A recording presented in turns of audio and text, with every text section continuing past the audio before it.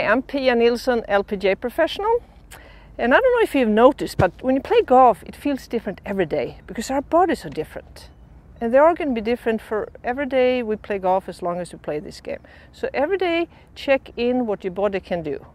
So the easiest way is to make a few swings with or without the golf ball and make sure you can have good balance. Wake up those proprioceptors and just feel that you're in athletic good balance.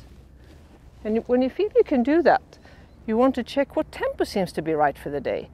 Because we want to sync the body and the swing, and it's going to be variations to that. So start by swinging really, really slow and then build up to a little bit faster and notice what seems to be good today. But first, really slow and then go a little faster.